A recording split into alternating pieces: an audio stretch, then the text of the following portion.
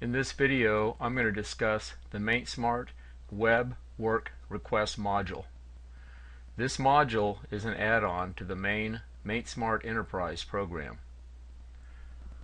It's particularly useful for adding repair tickets, work requests, work orders, downtime, as well as for closing out preventive maintenance.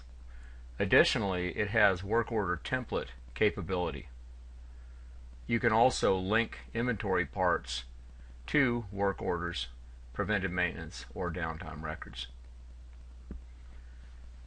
This module is normally going to be used in MainSmart applications where there are many users that need an easy way to get into the program through a pure web link and not have to buy a full MainSmart Enterprise license. Applications such as large hospitals, universities and schools, and those types of things are perfect for the web work request module. But really anywhere where you have a lot of users who don't really need the full capability of the enterprise program, but do need a way to, in most cases, add a repair ticket.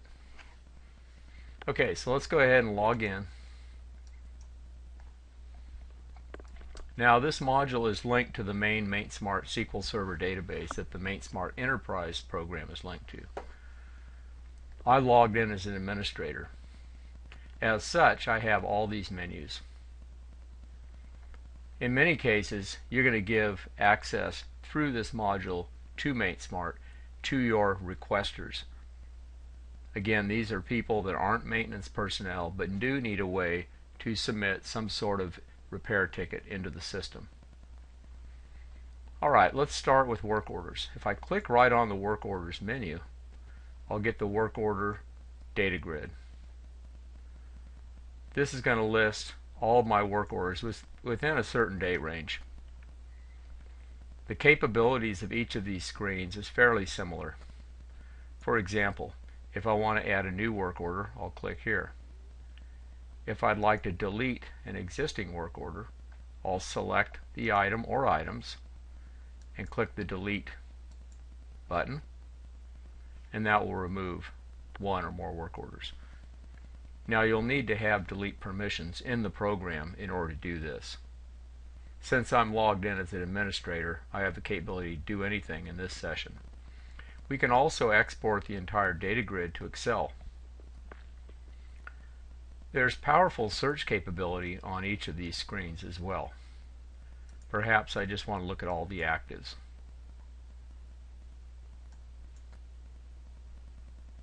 That loads all the actives. Okay, I can also search for text terms. Alright, so let's go ahead and add a work order. There's a couple ways to do that. I can either click on this menu, or I can come down here and click right on this.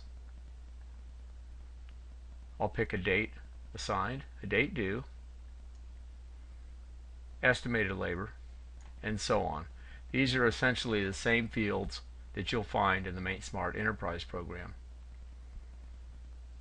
There's still only two required fields: equipment and task. Now when we select an equipment or a task, the program is going to bring up a lookup dialog screen. We can use a search. I'll type in oil, see what I get. Okay, brings up every instance of oil. Same thing with the equipment. I can populate more of these fields. I can put in my comments, text details, and I can also add unlimited file attachments. In this case, I'm going to keep it simple. Now I realize the screen's kind of squished down. I have it reduced in size just for the purposes of this training video. Okay, I'll click Save, and that adds that work order to the system.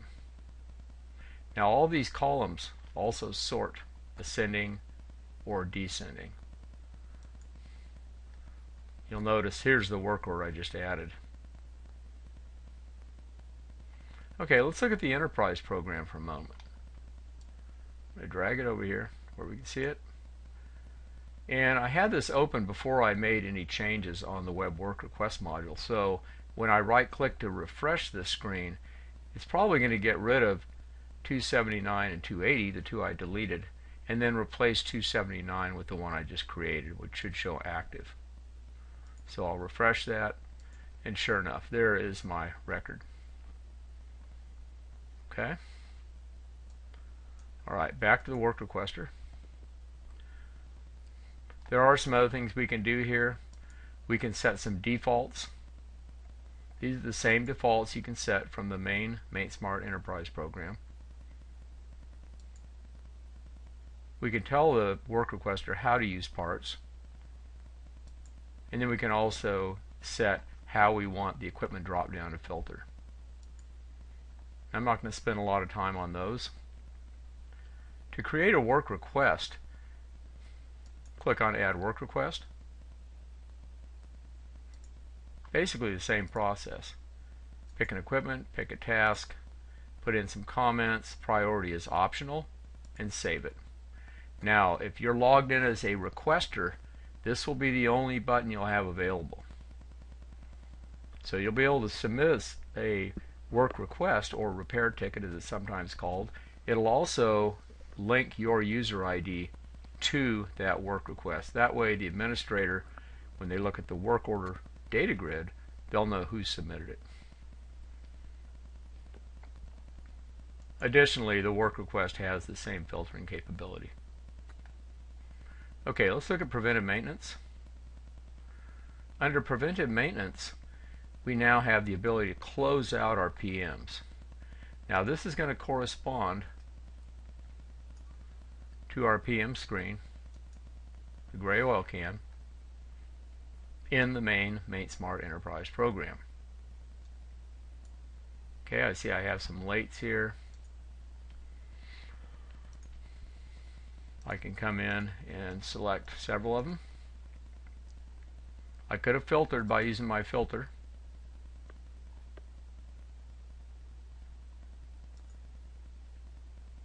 And I click on my complete drop down arrow. I can put in how many hours it took, 1.5. I'll say to go ahead and use the due date. If I wanted to use a date, I could put a date in here.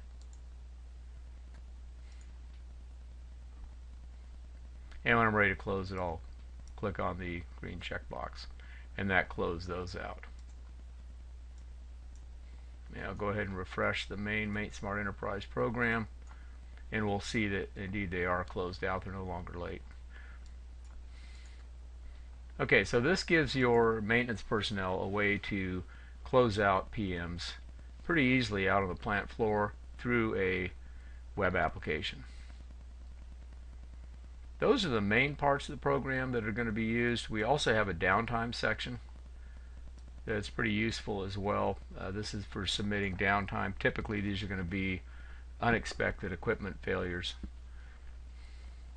Works about the same way. We can add a downtime record. There are a few options.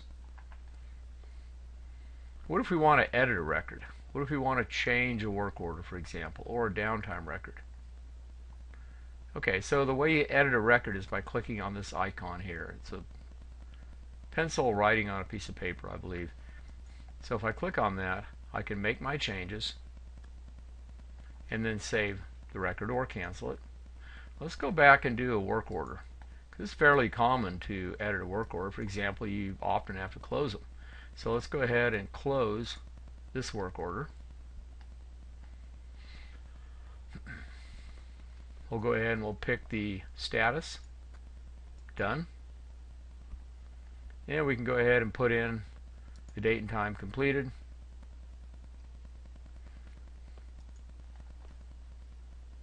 And then we'll save it and it'll be closed. Okay. The parts usage section gives you a way to link parts to either a downtime, a work order, a PM, or just any general equipment item.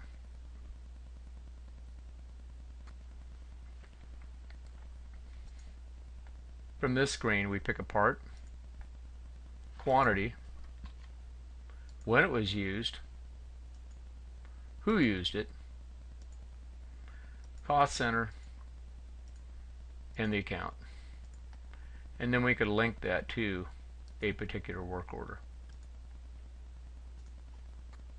Okay, so this new version of the MainSmart Web Work Request module has quite a bit of capability. One last thing I didn't touch on was the work order templates. Now, work order templates are essentially boilerplate copies of existing work orders, and these can be used to create new identical work orders. So here are templates that we currently have in the system. Again, these can have file attachments. They can have parts linked to them.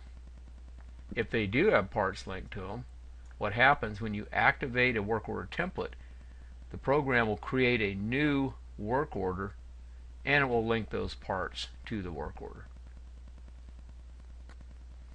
Okay, so if we click on this red wrench, that will immediately create a new work order from that template. And there we have it. So that is the MainSmart Web Work Request module. Thank you for watching.